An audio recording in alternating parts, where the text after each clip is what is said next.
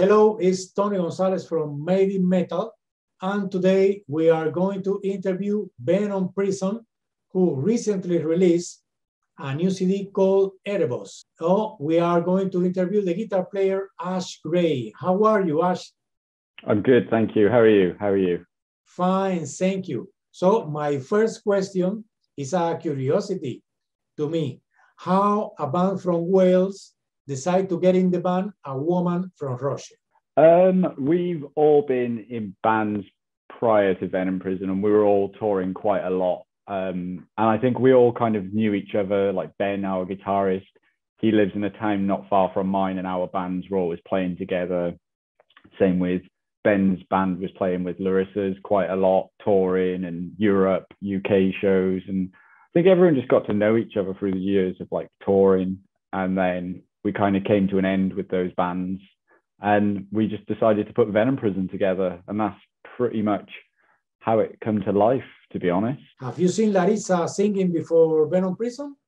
Yeah. The band that she was in, she was also in a band before Venom Prison as well, which was touring loads, So it was, we always knew each other, and everyone always kind of knew what everyone did in their previous bands and everything. So I think it was just one of those things where everything just lined up perfectly in time. I wasn't in my band anymore at the time. Well, my previous band, and same with Ben and Mike and Joe and Larissa as well. And I think it just kind of lined up perfectly. Like there's no real definitive story to it, other than it was just like everyone just come out of bands and was like, hey, do you want to give it another go? And that's kind of where it really started to come together, Yes, Ash, it was a good movement to take her in the band, because she sings spectacular. I enjoy a lot. And from this CD, something that I enjoy a lot is the CD cover made by Eliran Kantor. That is awesome. So tell me about the idea and its relation with the music. We've been working with Eliran for quite some time now. We worked with him on our first album. So it's been 3 records now that we've done with him. And it's always so great to work with him. Like our ideas connect so perfectly together, and we'll do pre-production on the album, whether I record it at my place or Ben's place. And then Larissa will demo vocals on it onto the record or the pre-production. And then we kind of send it to Eliran and give him the lyrics, and we give him the pre-productions of all the songs that have been demoed.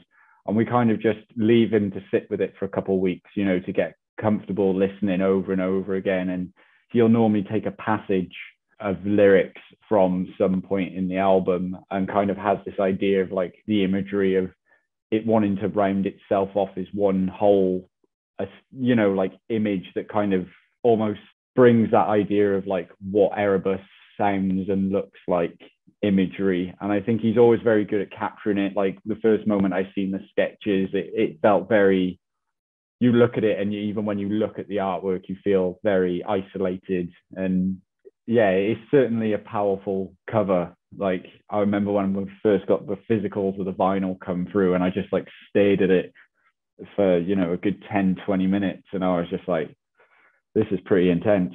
It's working. It's really capturing those lyrics and that sound to this record perfectly. And it's almost like you can hear the album when you look at the artwork.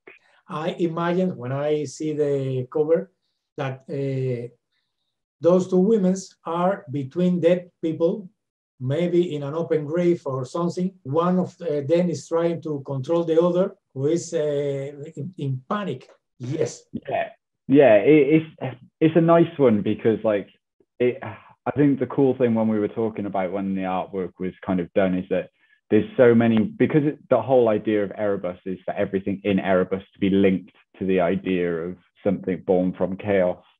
The interpretation of when you look at, those eyes on the record, and like everyone's interpretation of it is going to be slightly different, because somebody else, someone feels something from it that may not be the same feeling that everyone else is getting. And I think maybe there's past experiences that kind of like make you feel that there's like that isolation and that feeling. And that's kind of what I really liked about it, is how like we left it so open, where the, you know, those two, like the eyes and the desperation of the two people, like everyone goes through that desperation and suffering in different ways. So however you interpret it is still the same meaning as no matter what the other person will interpret. So I really liked the idea that it was an open book almost.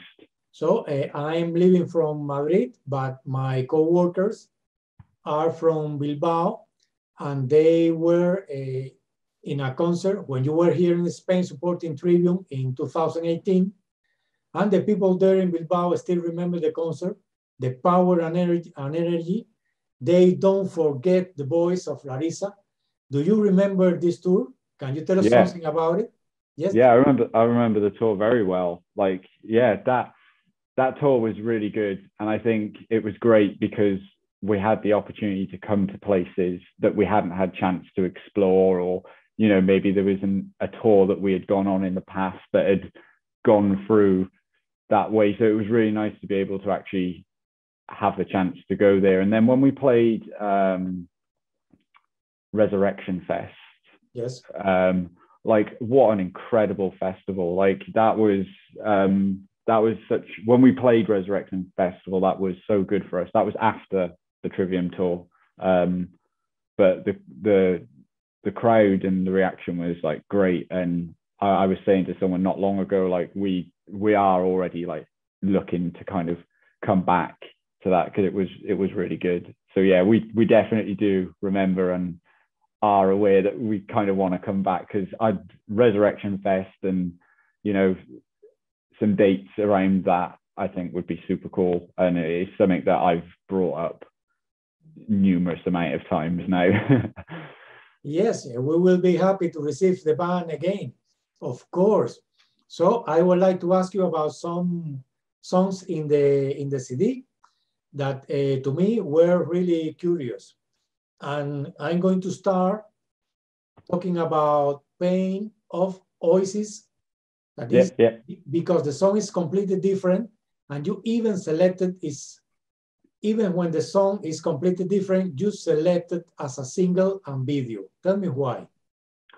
I think it was because we had said a lot in the past that we would never do the same record twice. Like Animus doesn't sound like Samsara, and Samsara certainly doesn't sound like Erebos. And we were saying to interviews and press before we started recording, and like the build up to that, we were going back into the studio and people were like, what's it going to be like? And I remember saying it won't be the same. Like it'll be Venom Prison. You'll hear that core sound. You'll hear everything about it that makes a Venom Prison song, but it won't be a song that you will be familiar with. And I think that's why we chose it to be single too, because it was almost a way of saying, hey, we're serious. We did say we're not, you know, and I think people kind of appreciated that in a way. Like the response to it wasn't negative at all. It was all very positive, and it was the most, you know, diverse, different direction song we had done. But everyone was kind of like, well, they did say they were going to do that. And I think that's kind of what worked really well, is that we said, yeah, we'll do something different. We know what's important about Venom Prison, but we're certainly becoming cleverer with finding ways to kind of make it more creative and add lots more depth and layers. And like, even as soon as we left the studio from Erebos, me and Ben were already talking about new songs and, you know, how we were going to build a new additional layer to Venom Prison and what we would introduce. But I think the real good thing about that is we're very, and this counts for all of Erebos, not just Pain of Oasis, but we're very good at being sparing with those moments. We don't force a new influence or a new layer or a new thing onto the listeners. We kind of sparingly use it and introduce it as a new element to the band. And I think a lot of bands that kind of use that statement of, oh, we're going to change our sound, we're going for a different direction and all that. And we never said that. We just said it won't be the same song you've heard before. And Pain of Oasis was the reason it was number 2. Yeah, that was the exact reason why. if you think of what the people say, you know that all the time will be extremists that say, oh, the band is sold, the band is sold. But no, I think not. But on the other hand, if you are thinking of this person, you will never grow up as a band. You will be playing every day the same songs, and that's what some people, not what the people wants, is want. Some people wants. Yeah, that's it. And I also felt that, and this is relating to Pain of Voices. When we were over, I remember we were over Ben's. It was me, myself, and Mike, our bassist, and we were in the demo period of writing Pain of Voices. And I remember just our bassist saying, he was like, "When did metal bands stop writing songs like this?" And I was like, "What do you mean?" And he was like, "Well, no one ever complained about Metallica's Nothing Else Matters or Ozzy Osbourne's Killer of Giants. In fact, all of Ozzy Osbourne's, catalog that wasn't with Sabbath was all ballads. And, that's the type of music I listen to. I always have. And, when people try and use like that deathcore label on us, it's quite confusing because I don't really know what they refer. I know what type of bands are deathcore. Like, I haven't been living under a rock. Like I know what it is, but when I listen to Venom Prison, I don't hear that. I don't hear it. All I hear is like metal. Like I obviously know there's the subgenres of, is it death metal? Is it black metal? Is it this? Is it that? But ultimately, we went into Erebos just saying, let's make a metal record, and that was it. So something that like it about the video, apart from the music, the actress, are the landscape.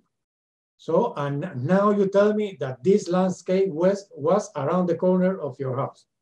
Our video guy, our friend, Tom, he lives in Brighton, and it was not far. Well, it was pretty much outside where he lives in Brighton, essentially. But yeah, Brighton's a very, very nice, it's a beautiful place, really is. Yes, when I see those landscape, I imagine, say, this is the reason why the people who live there are different than the people who live here. It's like where I live in like Wales, and I mean, it's, I live very close to lots of fields and mountains, and I drive to the waterfalls quite regularly and stuff. And yeah, it's certainly a quieter life.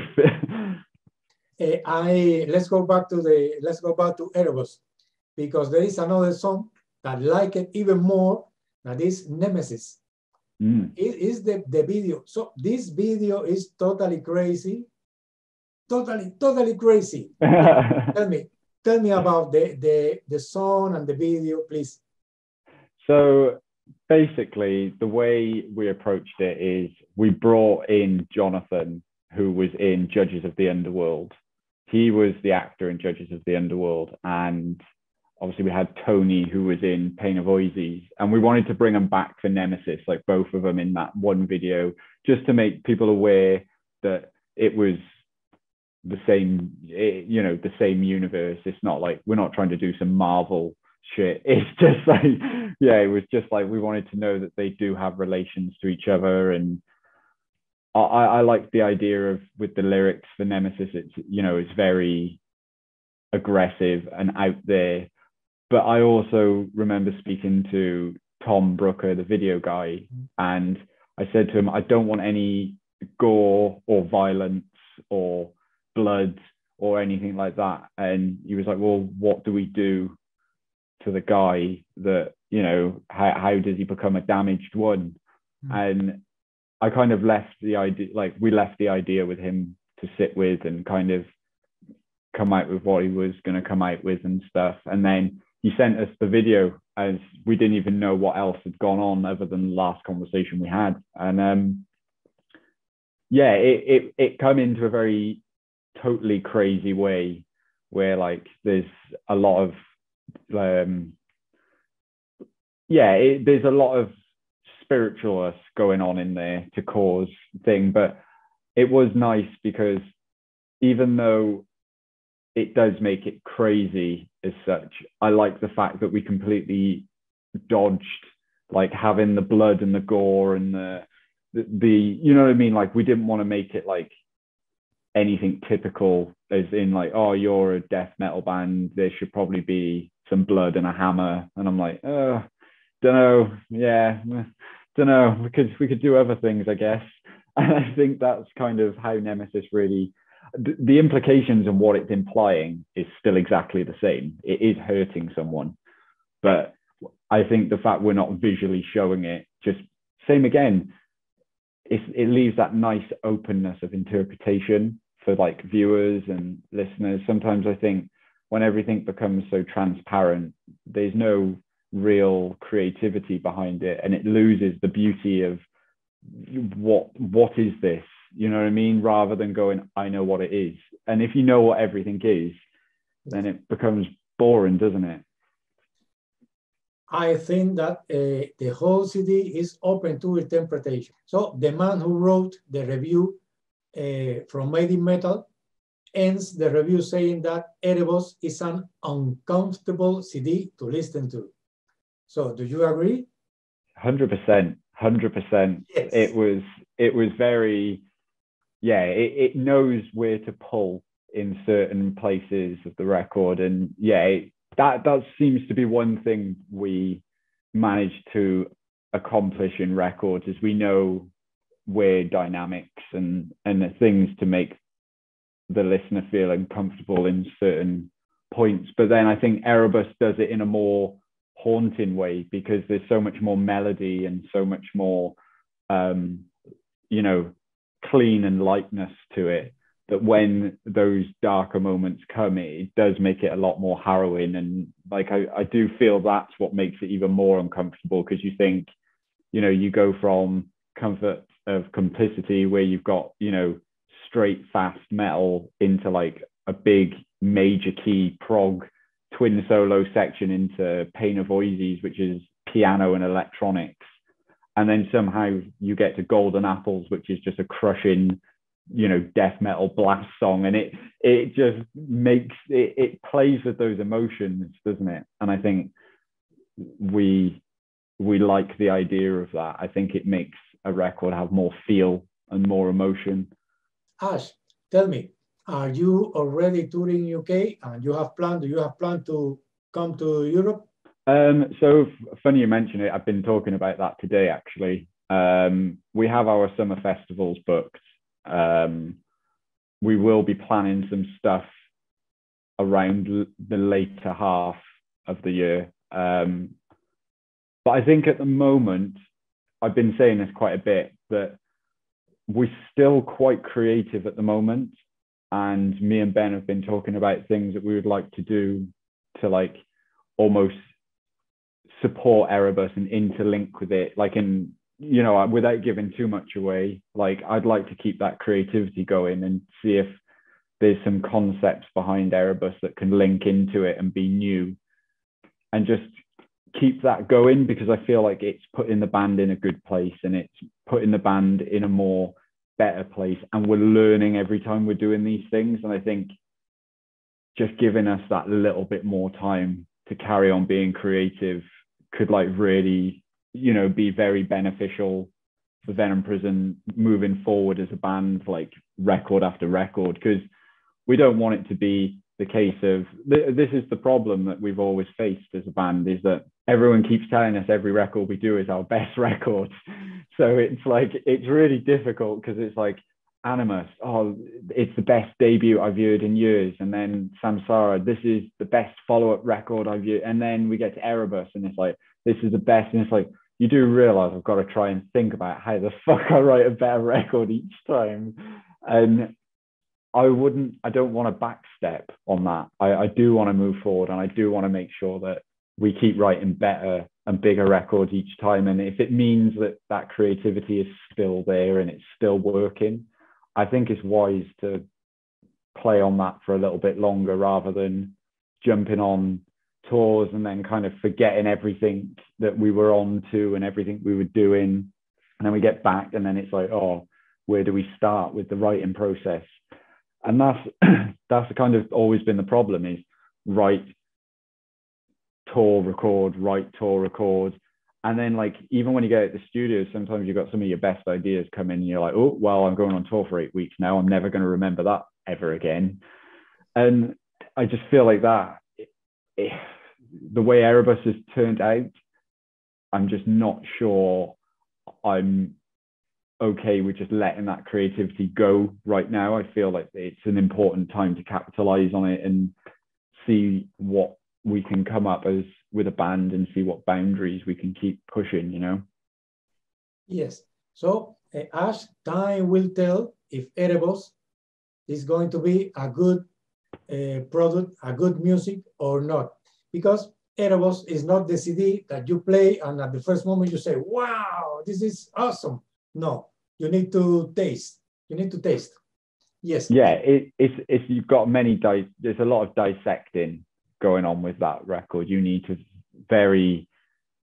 it's almost like it doesn't want you to know what's going on. It wants you to pay attention to it, which I find is why it's not that pop catch. So, Ash, this was basically our questions. And if you want to say something to the Spanish fans, and then we say goodbye.